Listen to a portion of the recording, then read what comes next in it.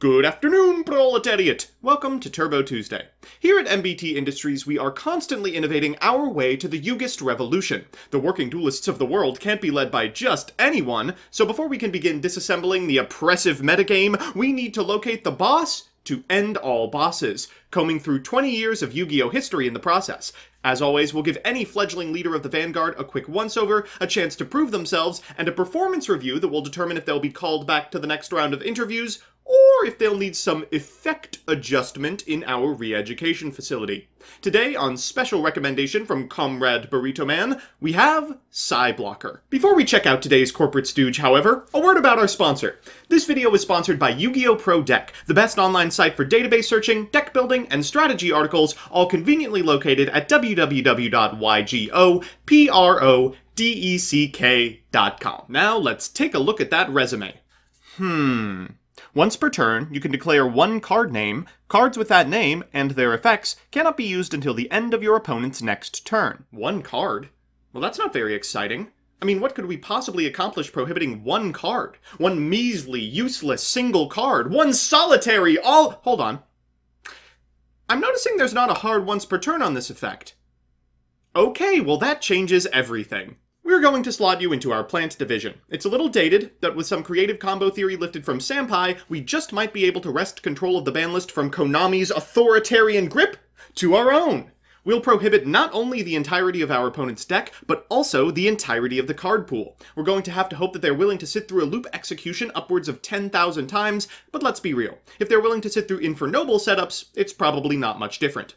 So with that, let's send our leader to the Edo Pro ladder. Our match is up against number 77 Lucky Straight Turbo. A fellow man of culture. Though truthfully, it doesn't matter what our opponent's playing.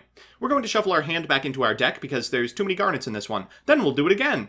Okay, good, a monster. We'll activate Orpheus Scorpio's effect, pitching an Exodius to get a copy of Darlingtonia Cobra, whose effect we will activate for an instant fusion. We'll go into a Jasmine, and stop asking me for the Aroma TMT. We'll use its effect to tribute the Darkfire Dragon we instant fusioned for a Lone Fire, and yeah, you always knew that Lone Fire was going to be the center of this unfair FTK. We'll go into a Herald of the Arclight with Spore before bringing Spore back and overlaying for Dugaris. We'll activate Dugaris' effect, bringing back Lone Fire Blossom, and triggering Herald for Paladin of Dark Dragon. We'll activate Lone Fire for a copy of Mardell and activate its effect to add from deck to hand a copy of Talismandra. We'll go into Cross Sheep and then activate Talismandra, summoning a Candle from deck, and using Candle's effect in order to add from deck to hand a copy of Inception. We'll activate Inception's effect to get a copy of Paladin, and then Inception's Graveyard effect to get a copy of Talismandra from deck. We'll activate Paladin to summon a copy of Red Eyes, and then activate Red Eyes' effect to summon a Darkfire from grave. This triggers the Cross Sheep for a Lone Fire, which we will activate, pitching this Talismandra for a Gigaplant. We'll go into Barricade Borg, into LP, trigger the effect of LP, get ourselves a copy of Brotar, activate its effect targeting Barricade Borg for Cyberstein,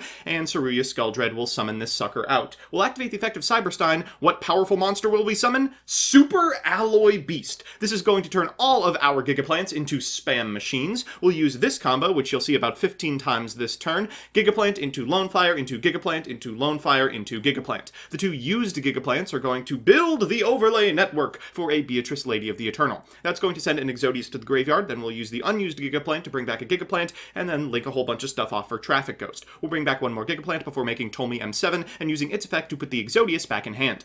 Gigaplant is going to bring back Lone Fire Blossom this time. We'll make Ghost and shuffle everything back into the deck so we can summon Exodius. We'll activate Lone Fire Blossom to get a Gigaplant from deck, and hey, this looks familiar. Gigaplant into Lone Fire into Gigaplant into Lone Fire into Gigaplant into Lone Fire.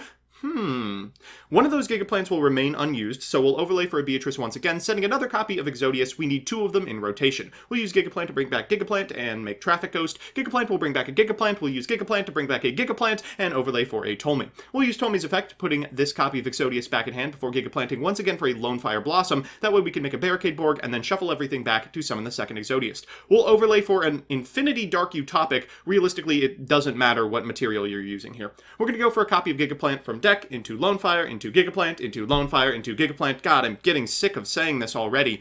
Finally, we're going to have all 3 on our side of the field, and from here we can make a copy of Saruya. We'll activate Gigaplant's effect, bring back Gigaplant, and here's where things start changing. We'll go into Ptolemy. This time we're going to add the Exodius that's already in Graveyard back to our hand before Gigaplanting into Gigaplant, and then going into a copy of Traffic Ghost. Gigaplant this time is going to bring back Gigaplant, is going to bring back Gigaplant. God, it's just infinite link material, and Ptolemy is going to add a second Exodius to our grip. From here, we'll get back the Lonefire Blossom and go into Traffic Ghost before activating the first Exodius's effect, and then Lonefire to start the Gigaplant chain all over again. Super Alloy Beast, really coming in clutch. We'll summon as many Gigaplants as possible, and now it is time to perform an extremely heinous loop. We're going to overlay for Beatrice and activate her effect, this time to send a PSI-BLOCKER to the graveyard. Gigaplant will get Gigaplant, and we'll make Traffic Ghost again before we can Gigaplant a couple of times for more material on our side of the field. From here, we're going to overlay for a copy of Ptolemy and add the PSI-BLOCKER back to hand, and then, of course, we can use Gigaplant's effect for a Gigaplant, make a copy of Cross Sheep, use Gigaplant in the new zone for a Gigaplant, and end on Saruya. We can Gigaplant back a Lonefire Blossom, and then activate Saruya's effect in order to summon